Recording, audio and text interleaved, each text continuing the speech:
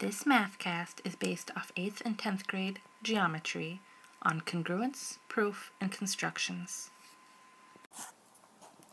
Some vocabulary you'll be hearing in this mathcast is congruence, which is when two or more things are equal. It could be length, size, or even angles. You'll also be hearing proof. Proof in geometry is using logical explanations, using definitions, and proven theorems to explain your work.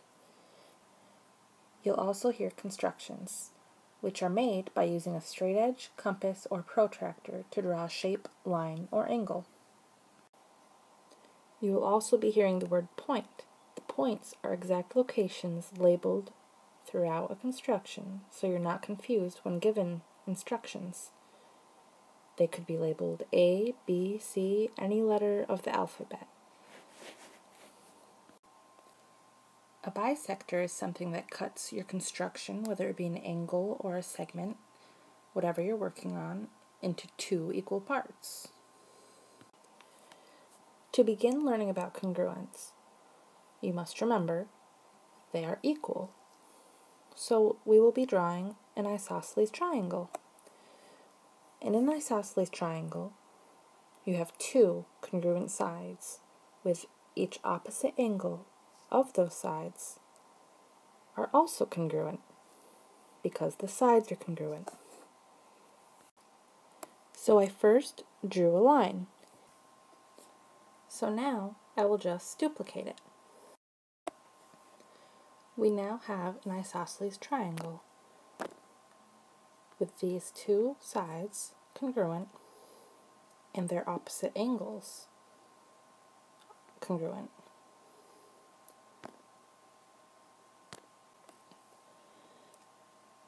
So both these two sides are congruent and both these two angles are congruent. The isosceles triangle theorem states that if two angles are congruent, then their opposite sides are congruent, and if two sides are congruent, then their opposite angles are congruent. So with this triangle, if you wanted to show congruence, you could label these points A,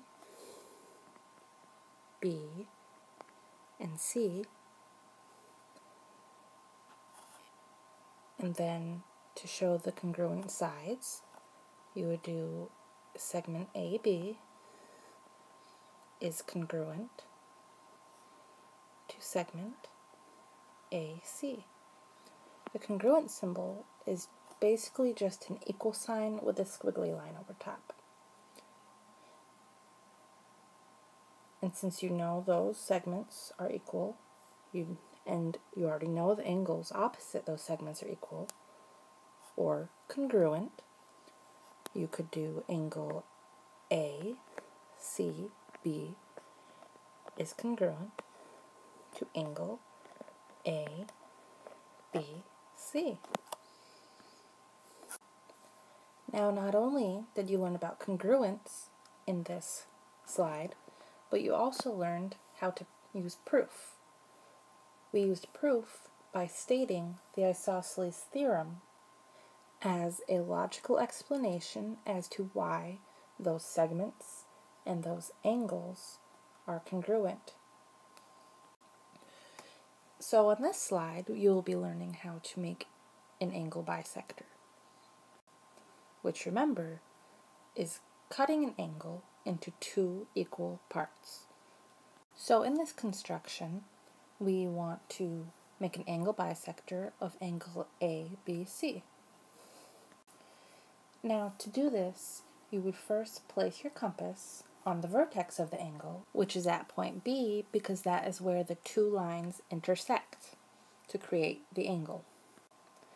You then create an arc from the vertex and label the points where they intersect the two lines of the angle X and Y.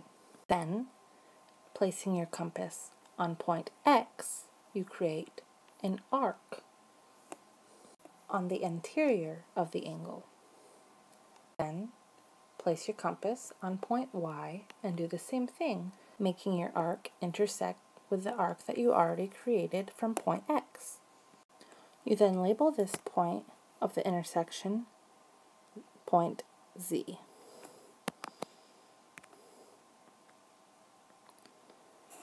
After you've created point Z, you can then make your angle bisector.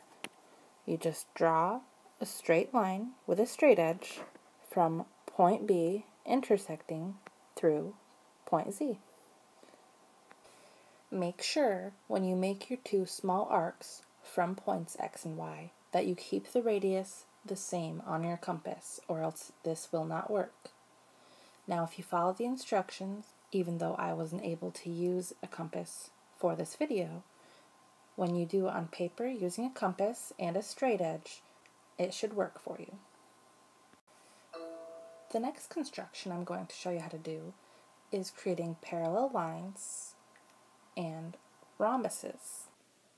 Now, if you don't know about rhombuses, you might be thinking, what do they have to do with parallel lines? Well, in a rhombus, there are two sets of parallel lines. All sides of a rhombus are congruent, but the opposite sides are parallel. Also, because opposite sides are congruent,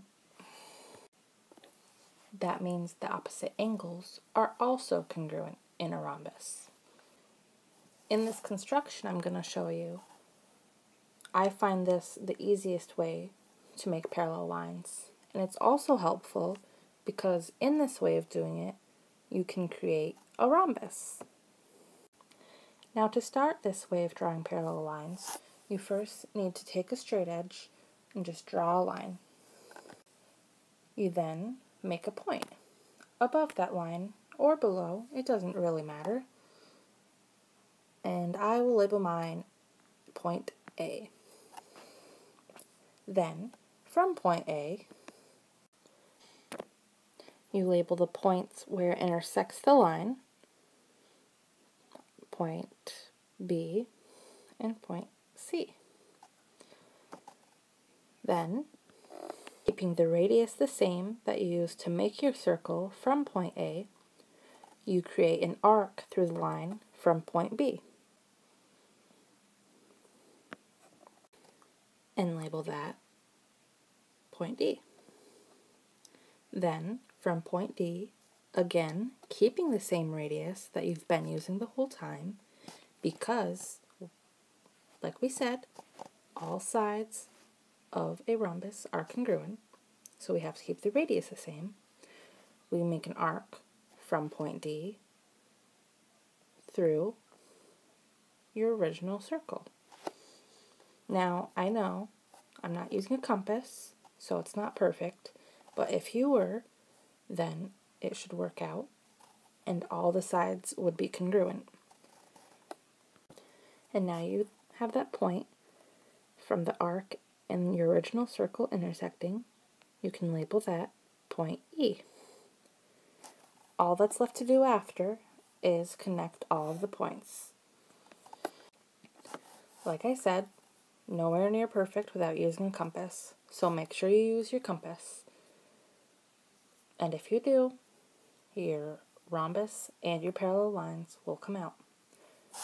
So in this, you can see segments BC and AE are parallel, which, if you were going for just the parallel lines, that's all you would need. You wouldn't need to draw the extra lines of E to D and A to B.